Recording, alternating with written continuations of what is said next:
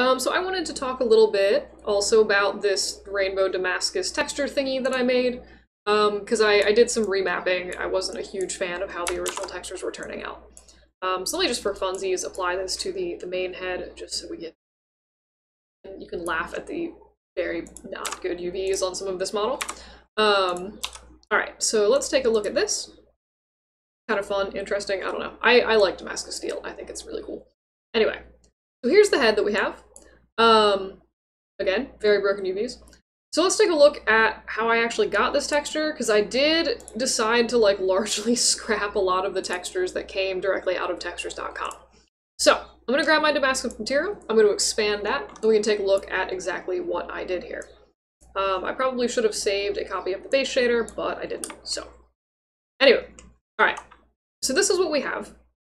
You'll notice that the shader itself has maps for the color, the metalness, oops, cool.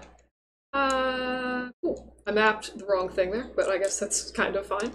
Specular weight, I actually meant that to be roughness, but oh well. And there's also just another random little local map on there. So what I did for this is I didn't use all of the textures that textures.com gave me, because I found that some of them like weren't super showing up great, and I wasn't like really in love with how it works. So what I did is, let's see, ooh, yes, okay. Alright, so I have the generic color texture that they gave me. I found that to my liking it was a little bit dark, so I kind of upped the exposure on it. I don't necessarily recommend doing that, but like, meh. Normally, so if you're making these yourself, I would recommend just modifying the file for realsies so that you don't need to like mess with the exposure and stuff like that. But for demo purposes, that's what I did. And then I actually piped this into two separate ramp textures. So I have this one, which I have put into the metalness. So basically, in real-world objects, normally something is either metal or it's not, so you don't want a lot of like weird grayscale values in here. Just sort of off the bat, let's also take a look at this without the... Alright, so this is like sort of the metal texture that we have here. And again, if you play with this, it's going to change how the overall shader sort of looks and how it works. Let's see here. Give me less stupid values? Okay, hang on. I think I need to refresh my render view. What to do? Oop. Very helpful. Oh, my bad. I wasn't selecting the ramp shader.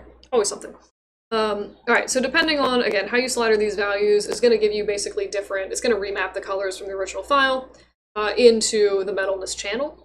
So it's a really handy way if you're trying to be kind of lazy about it, you don't want to like edit a bunch of stuff in Photoshop, that you can go in, and in this case just define a few like little slivers of areas to not be metallic.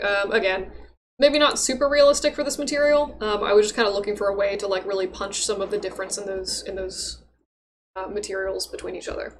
I also did exactly the same thing with the roughness, where I just have a different map going to that. I'm just trying to actually find roughness. Hang on, I always lose roughness in here. It drives me crazy.